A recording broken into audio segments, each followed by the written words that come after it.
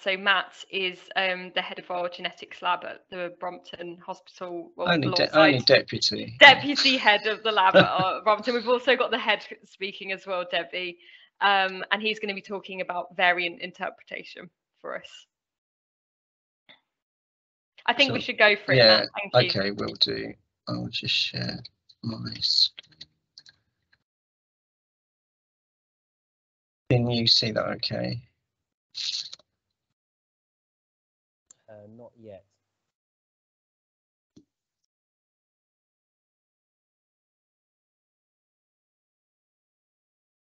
Might just take a moment.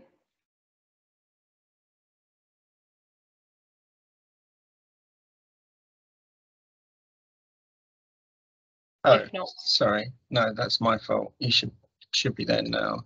Yeah. Yes, there we go. Fab, sorry, I hadn't pressed a button. Fantastic. Thanks, Matt. Okay, so I'm going to talk to you today about interpreting and classifying genetic variants. Now, this is a very big subject to get through in 20 minutes, and my slides are quite busy, and there are quite a few slides which I'm going to whip through very quickly or not show at all, but assuming this slide pack's available after, people can kind of peruse the ones I miss out at their leisure.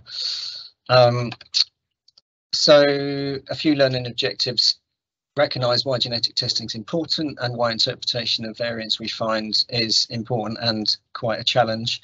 Learn about some of the key data types and the information used that we use to interpret variants, and to understand a bit about the importance of applying data correctly. So you'll hear a bit more about the importance of genetics in a few later talks, but this is just a quick slide to show you why we do genetic diagnosis. Essentially, it's to confirm a genetic basis for a disease so you can provide appropriate surveillance and treatment, and it allows testing of other at-risk family members. So this is just an example. Sorry, there's a trolley going past my window. Apologies for the noise. So this is just an example of a family tree where we detected a pathogenic variant in a proband here, and this just demonstrates quite how many different people in a family can get tested and are at risk of a variant. So testing a person can lead to a huge amount of work in a family. I think our record is a family of about 40 people we've tested. Anyway, so moving on to variant interpretation. So the aim of variant interpretation essentially is to find a genetic cause for a disease, and we class genetic variants we find into 5 classes. So pathogenic and likely pathogenic variants, we're upwards of 90% certain that they are causing disease, and for likely benign and benign variants, we're upwards of 90% certain that they're not causing disease. And in the middle, there's this big horrendous thing called a variant of uncertain significance, and that's basically something we just don't know if this variant's causing disease or not. There's just not enough evidence out there. And then pathogenic and likely pathogenic variants are clinically actionable. These are the things you can do something about in terms of testing other family members and potentially providing specific treatments. On this slide, just to give you an idea about the danger of an incorrect classification. So if we get it wrong, so for example, if we find a variant in this person with, say, long QT syndrome, and we tell you it's pathogenic, but actually it's not, we might then test a family member, find they don't have that variant. That person gets discharged from care because we've said they're not at risk, but actually their disease is caused by something else, and they could then later have an adverse cardiac effect, which is not good, and that is why it's really critical to get our classifications correct, and that is not always easy. So yeah, essentially it's a bit of a forensic investigation. For each variant detected, we need to know something about the gene it's in, something about the variant, something about similar variants, and it's important to have clues from the family. So it's good to have a genetic or a family history of disease. We're more likely to find a pathogenic variant in that kind of family. So first we need to know that the gene we're testing has a good gene disease association. So there's a lot of work curating genes, and so we always need to have a good evidence-based gene disease association. And the kind of gold standard for doing this is the ClinGen consortium, who have a really good system for doing a really thorough gene curation with a complex sort of scoring system, and that investigates the gene disease association. And or ClinGen class genes as having definitive, moderate, limited or refuted evidence for being a cause of a specific disease. So the first thing it's important to do is to test the right genes, which are definitely associated with your disease. We need to know a bit about the variant, what kind of variant it is. I won't labour through this slide, but you know, whether it's a missense variant that might alter the protein structure in some way, or a nonsense or frameshift variant which might cause complete loss of function of a gene. That's an important piece of information we'll come back to later. And then we need to decide if the variant's ever been seen before, firstly in cases with the same or a similar phenotype, and that requires basically a big comprehensive literature search, and we use numerous databases and things to try and find papers or cases or studies where we've found this variant or people have found this variant before. It's important to look in your own data. We might have seen variants in other people, and we quite often just email other labs asking if they've seen a variant before, and that can be a mine of useful information. And then we need to decide if the variant's been found in a general healthy population before, and that's obviously very important evidence as to whether a variant is causing disease. So we currently use a massive database called Nomad, which is a big aggregate of lots of NGS projects around the world, and it currently contains data on about, I think it's about 250,000 people now, and we essentially use that as a healthy control population, but it will contain quite a few people with especially late onset or reduced penetrant diseases. So then we need to ask ourselves, how common is too common? So how often can a variant appear in healthy people before we exclude it as a cause of disease? So just to take a quick example, MIB-PC3 C1504CT, that's the commonest variant known to cause genetic HCM. I think it causes about 2 to 2.5% of HCM, genetic HCM. It's known to be about 50% penetrant, and it exists in 13 individuals in the healthy population. And then when we look at the age distribution of these healthy people, we can see that anyone who carries this in a healthy population is already aged 45 to 50. So you need to ask yourself, is it likely that there are 13 people walking around with a pathogenic variant, but which we know is quite often late onset, and we know it's around 50% penetrant? And the answer is essentially, is essentially yes. There's a lot of stats and calculations that go into this, which I can't go through right now. So once we've found all the cases with the same phenotype that our patient has, and we've looked at our healthy population, we need to decide if there's some kind of statistically significant difference in those two populations. So we'll quite often do something called an odds ratio, which is where we find the number of people with a variant in a population with the disease we're looking at, and then compare it to a healthy population, and we essentially come up with the likelihood or a probability that that variant is associated with disease.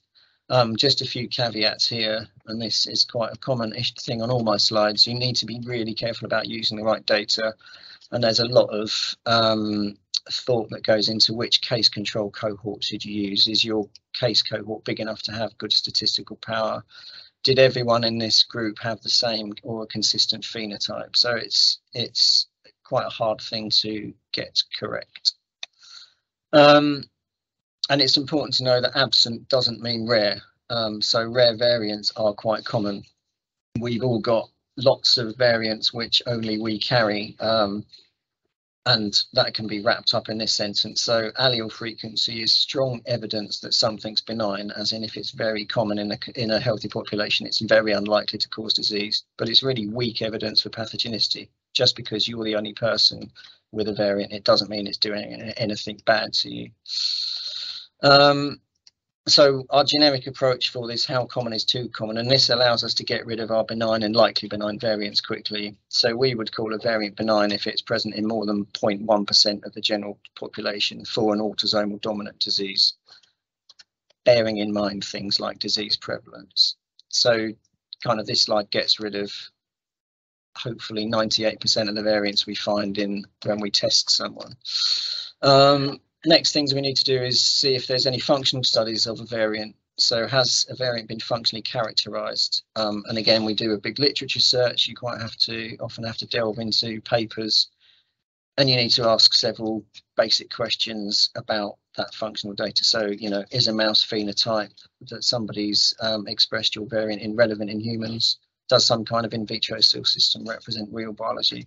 So this is, although this functional data is a really good thing to use for variant assessment, it's quite hard to decide if a piece of functional work is good evidence or not. And we use in silico algorithms. So these basically are computer programs. There's a few of their names you may have heard of. These are essentially based on conservation of a nucleotide or amino acid through evolution. And they use the concept that if an amino acid is conserved throughout evolution, it must be important in some way to the way a protein works, and therefore changing it is more likely to be bad. This graph just demonstrates one of the tools just applies a score. So the higher the score, the more likely this computer program thinks this particular variant is damaging in some way to protein function. You also need to know whether the variants of the type you found in a gene does actually cause disease. So there's some genes, loss of function variants do cause disease, some they don't. I'll come back to this slide later and explain it a bit more. And again, the gene curation activities I mentioned earlier are really useful for this. So ClinGen every now and then produce a paper about a specific set of genes, and they'll have gone through all the evidence and kind of describe exactly what variants in which gene cause disease. And another good piece of information is, what do we know about where the variant lives in a gene? So lots of genes have things what we call mutation hotspots, and they're either functional domains in the gene which have been derived from case control data. So you'll have looked at all the pathogenic variants that cause a specific disease and found out that actually they all cluster in a similar place. And therefore, if you find a new variant in this place, because this is obviously some kind of functional region, that fact already makes your variant a bit more likely to be pathogenic than if it appears in some kind of other place in the protein. All these hotspots can be functionally derived. So as an example here, the FBN1 gene, which variants cause Marfan syndrome. This is a structural gene with lots of cysteine residues which make disulfide bonds throughout the protein. So if you knock out one of these cysteine residues, you already know it's going to really badly affect the protein function. So the fact that a variant appears in a particular cysteine residue in this gene is really good evidence that it's going to be damaging, and a lot better evidence than if a variant appears in some kind of, I don't know, other B loop in the protein, which you know hasn't got some kind of functional role, structural role.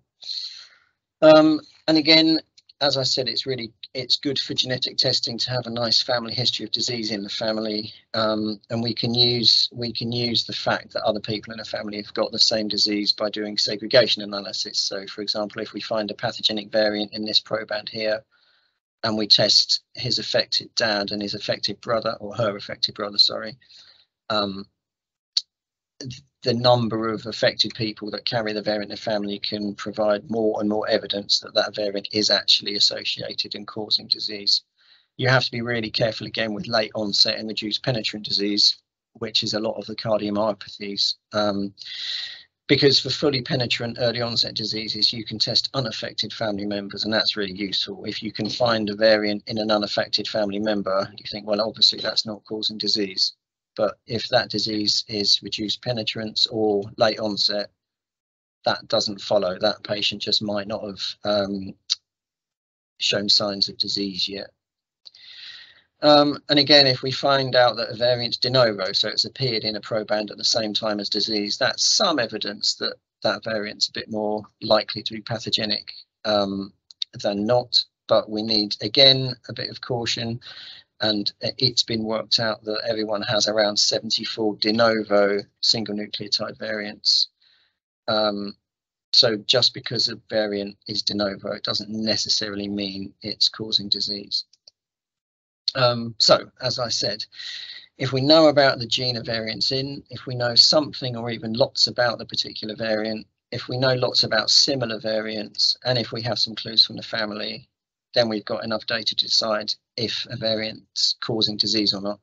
And then the next question, how do we combine those data to reach our classification? What's the time? So we use a set of standards, so the ACMG standards for sequence variant interpretation. Essentially, this is a kind of framework which puts all of those bits of data that I talked about in a kind of frame and and gives each piece of evidence a strength of evidence. So, for example, if a variant is absent in population databases, so has never been seen in healthy people, that counts as a moderate piece of evidence that that variant's causing disease. Or if a variant lives in a mutational hotspot that's been defined, again, that's a moderate piece of evidence, and so on. I won't label. You can go back and have a look at that at your leisure. And then once you've gone through all of your bits of evidence in turn, decided if you can apply the guideline evidence, you then combine all your pieces of evidence, and that allows you to assign a pathogenicity. So, for example, if you've got two strong pieces of evidence, you can call your variant pathogenic. If you've got three moderate pieces of evidence, you can call your variant lightly pathogenic. If you haven't got any pieces of evidence, then you've got a variant of uncertain significance. I don't know how I'm doing for time.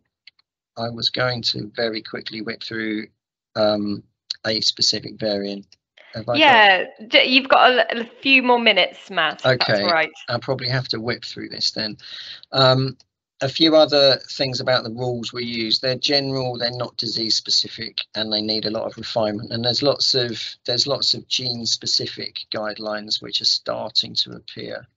And it's important to know that these sets of guidelines change over time, and that's really important for genetics because there are a lot of genetic reports kicking around where actually the variant assessment that was done is incorrect, and that's because things change over time and we have more evidence. So we quite often get asked, we've reported a variant of uncertain significance a year ago, and we get asked, well, is there any more evidence for it? And then we have to go back and redo these things. And that's a really important point, that things change, and there's a lot of genetic results out there that are wrong. They were right at the time, but now they're wrong. So this is a very quick summary of all of the things you do in order to interpret a variant. Check case data, check control data, check functional data, check whether there's other variants in the same region of the gene, check hotspot data, check all your in silico tools, check family data. We often need to do that for 4 or 5 variants per sample. In our lab here, we get 200, 250 samples a month. So this is a huge amount of work to do. There is an example of how to go about it for a variant in this slide deck, but obviously I'm already out of time. So it's relatively self-explanatory. It kind of goes through whether our gene is associated with disease, things about whether specific variants cause disease. This is the example I said earlier about burden analysis. So people have done work for this specific gene MYH7 and shown that rare variants are very enriched in people with hypertrophic cardiomyopathy. And this is good evidence that, yes, we are really, really sure that missense variants in this gene cause disease. And equally, we know that loss of function variants in this particular gene aren't really associated with disease. So this is the sort of thing, if you find a loss of function variant in this gene, because people have done this work, we can dismiss that as a cause of disease really, really quickly without messing around. Yeah, so it will go through points about population data and slowly adding up different bits of evidence. So it's relatively self-explanatory, and if you want to, you can go through these in your own time. And I think I probably need to stop there and see if there's any quick questions. Thank you so much, Matt. Yeah, that was a really comprehensive summary, and I'm sure was really useful for people to know when we're thinking about genetic testing and how it often doesn't give us a straightforward answer and takes a lot more work than people think to actually get the analysis and the reports done. I think we'll leave questions till the end for the panel discussion.